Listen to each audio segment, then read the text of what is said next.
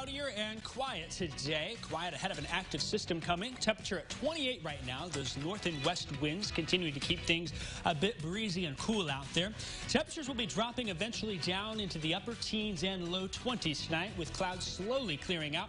Tomorrow then, expecting a mostly cloudy sky again. Some light rain showers, even a little snow mix expected with south and east winds.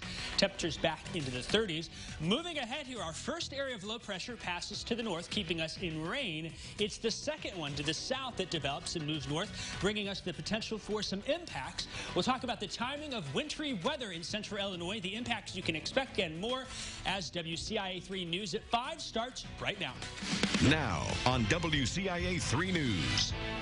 It's been a violent year for one city in central Illinois. Now people are calling for the gun violence to end. And a woman is dead after an early morning shooting, where police are in their investigation. And we told you about a crash that killed 2 women over the weekend. Now someone could be facing murder charges. You're watching your local news leader. This is WCIA 3 News at 5. Not continue this way, with people shooting each other in the streets of Decatur. I mean, we had a 10-year-old who was shot. City officials and peace activists are calling for an end to gun violence in Decatur. Good evening. I'm Jessica Coons in for Paul and Jennifer. Mothers who lost their sons to gun violence gathered at Decatur's Central Park to mourn their loss and honor their memory. WCIA 3's Mark Maxwell is live now in Decatur with more on their calls for peace. Mark, a lot of concerned citizens are parents.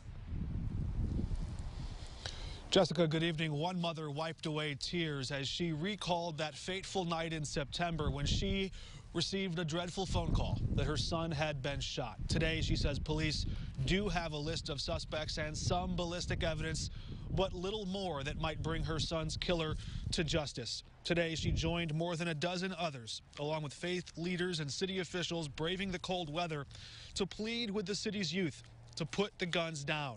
She hopes that no other parent ever has to endure the pain she's been through.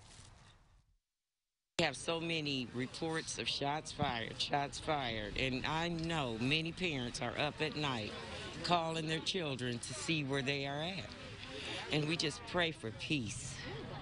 That's the number one reason we're out today. We're just praying in our homes and everywhere for peace. We're going to get the prayers in. These prayers today, just the start. City leaders still looking for solutions and ways they might help police bring killers to justice, or better yet, prevent the gunshots before they ever ring out. One mother suggested if the city's police force can't do it on their own, perhaps it's time for federal law enforcement to step in and help out. City officials did note an increase in gun violence in 2020. That data, of course, not official, not complete yet for this calendar year, but one councilman suggested perhaps a rise in joblessness or desperation could be driving people toward violence. The police department did not comment on today's event. They said they were unaware of it before it began, but the list of people that was written out of people who had been shot and killed in Decatur starting in 2018 until today was 4 pages long. And Jessica, as they read those names aloud, that process alone took 5 minutes tonight. Reporting in Decatur, Mark Maxwell, WCIA 3, your local news leader. All right, Mark, thank you. Now, the rise in crime is not isolated to Decatur. A recent report found murder rates are rising in many American cities. Research from a University of Missouri St. Louis professor found homicides spiked 42% this summer and were 34% higher this fall. A woman is dead after she was shot in her car this morning in Champaign. Police say Lisa Lewis was parked outside of a building at Nantucket Cove Apartments. The 36-year-old was shot several times. She later died at the hospital. WCIA 3's Courtney Bunting is live at the Champaign Police Department. So, Courtney, what can you tell us so far about that investigation? Well, Jessica, I talked to Lewis's son, and he said that she was in her vehicle getting ready to head to work at the time that this happened. Now, her son, Derange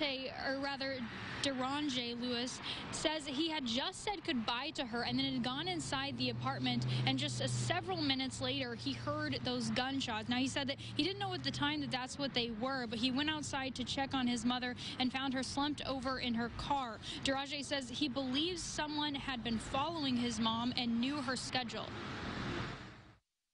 It happened so quick and so fast It was planned. I know it was planned. There's no way that my mom would just go out to work any day and just get shot in her parking lot. Like, that's something that's planned, and it's personal to someone, because they wouldn't have done it for no reason.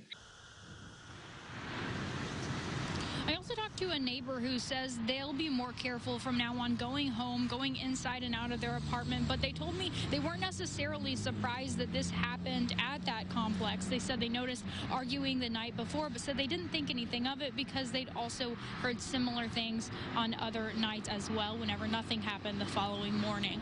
Now, Lewis does have 4 children, one of them who you heard from, her son. He told me that their grandfather from now on will be caring for them since they have, of course, just lost their mother. Live in Champaign, Courtney Bunting, WCIA 3, your local news leader. Thank you, Courtney. Police have not made any arrests yet in that case. They're asking anyone with video footage of that area to contact them. We have an update on Saturday's deadly crash in Olney. Police say a man was booked on a preliminary charge of murder. Police say 60-year-old Michael Maddox ran off the road and hit the outdoor patio at Deuce's Wild Saloon. 2 women, 48-year-old Deanne Richardson and 69-year-old Judy Jordan, were on that patio. They both died. Maddox also faces charges of aggravated DUI and driving without a license. We reached out to the state's attorney several times today, but they have refused to comment on that case. Champaign County Crime Stoppers are looking for tips on a burglary. They say someone broke into a construction site on East Springfield near South 3rd and Champaign. It happened between December 19th and December 21st. The suspect was captured on surveillance cameras and appears to have a tattoo on the right side of his neck. Police say he stole several construction tools. They're valued at more than $2,500. If you know anything, you're asked to call police. People are stepping up to help a woman who lost everything in a house fire. This happened almost 2 weeks ago in Jacksonville. Robert Hembrow died in the fire. His girlfriend, Beth Hankins, made it out alive. She was released from the hospital just in time for Christmas, but her neighbor says she still needs to replace a lot of essentials. Got out in her nightgown, and that's all she has left in the world. And her daughter said she had to go buy her slippers just so her feet weren't so cold in the hospital. And I actually saw her early this morning. She's heading to the store to buy her only pair of shoes that she'll have now. People have already raised nearly $2,000 for her. If you'd like to help out, you can go online to WCIA.com. It was a busy morning for some in Mattoon. More than 50 people had to evacuate their homes for a gas leak. This happened on Pine Avenue between 24th and 26th Streets. People living there were bused somewhere else to wait for the all clear. We talked to crews this morning about what they had to do. Since it's in the sewer system, we're checking residences in the 2500 block of Pine and Western to see if any gas is coming up into the residence. Officials told us city crews caused the leak. They hit a sewer line while they were working in that area. Here's a look at today's coronavirus numbers. The state is reporting more than 4,400 new cases. Another 105 people have died. The positivity rate in Illinois is 8.7%. There are more than 4,200 people in the hospital. In Region 3, 78% of ICU beds are being used. In Region 6, it's 63%. President Trump has signed off on a COVID relief package, but some lawmakers are still pushing to get more money for you.